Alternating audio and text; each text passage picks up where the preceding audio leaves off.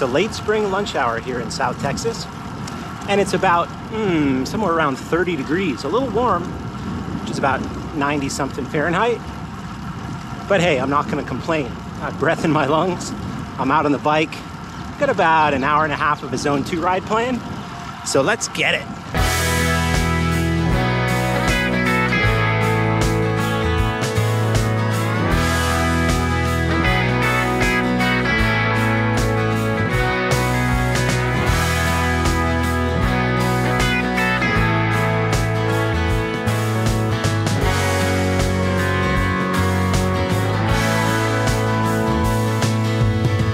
We have had a ton of rain over the last probably week or so, on and off. Some days like raining the whole morning or huge storms at night.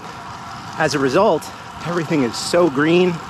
The wildflowers are still out, different varieties than the last couple of weeks, but man, this time last year, I remember we were starting to head into the crazy drought that we had in this part of Texas in 2022. We didn't have a ton of rain all summer. It was brutal. But we got a good head start on it this year. Yeah, the heat's coming. It's already here, but this is just the way life is here in this part of Texas. You keep riding.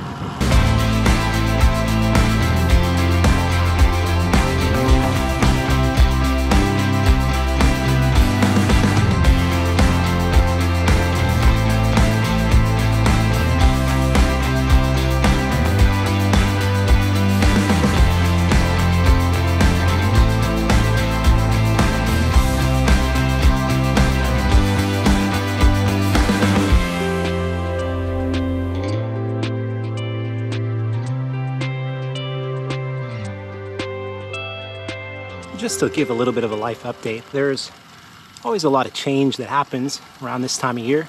I've been in college ministry now for almost a decade, and this time, right around May, is when the students typically leave for the summer, and ministry, at least in-person ministry, really slows down. So the schedule change always allows me time to refocus and study a bit more.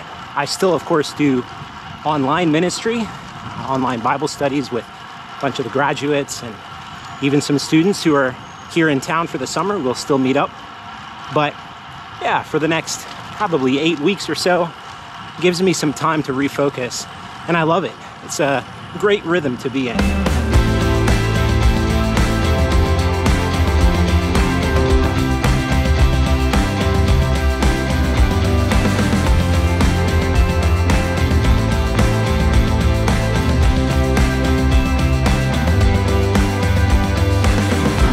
Miss over the next couple of months though is riding bikes with students.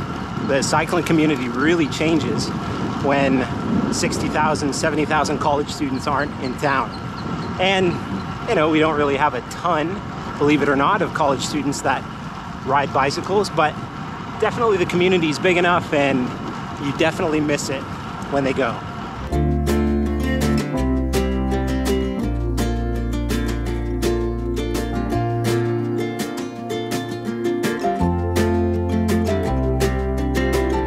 So as I was saying, over the last few days, we've had a lot of rain.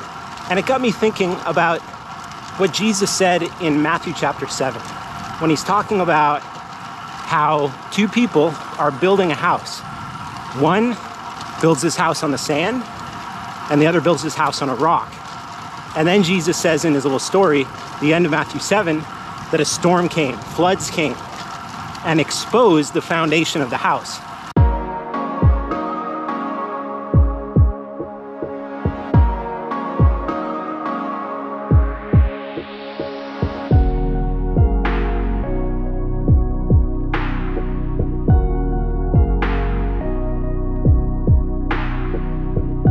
So Jesus uses that story to describe two types of people. First, the man who hears Jesus' words and obeys them.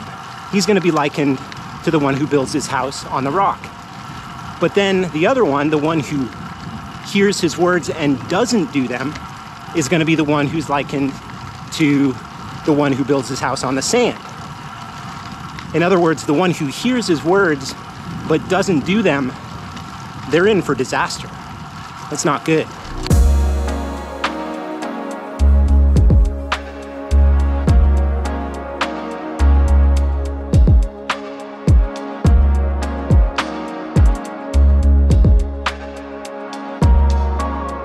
Now, this would have been well understood by Jesus' hearers in the first century because of passages like the Psalms and the Proverbs that always seem to make a distinction between the wise and the foolish. And I think that's what Jesus is doing here in Matthew 7, the exact same thing. He's saying, if you're wise, you're going to hear my words and you're going to do them. You're a fool if you don't. And this isn't just about not doing bad stuff because Jesus hates it and God gets mad or something. Well, I mean, that's true, but the other part of the story would have been really familiar to Jesus' hearers as well, and that's the idea of the storm.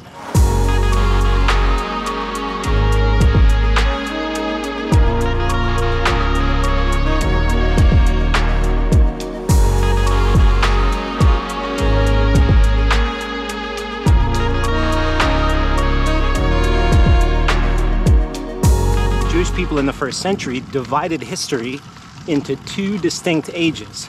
This age and the age to come. This age characterized by wickedness, evil, sin, and unrighteousness, and the age to come characterized by righteousness and peace and joy, no sin, no death.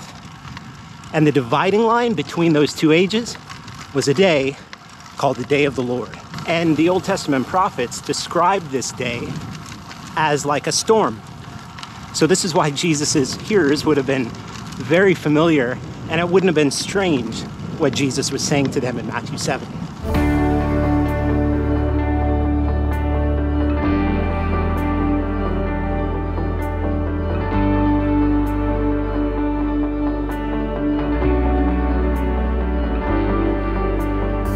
So I think Jesus' point is pretty clear.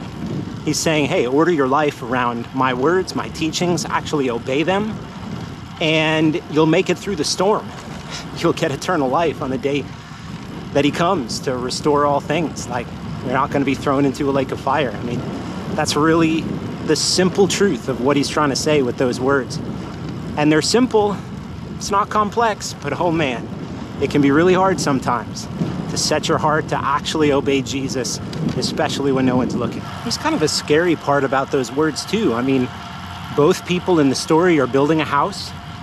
Both people are going to church, saying amen to all the sermons. But one of them is hearing the words, but not actually obeying them. That's what it all comes down to, friends. We've got to make sure we're on the right side of history on the day that the storm comes. Let's take Jesus' words seriously, not just hear them, but actually do them, especially when no one's looking.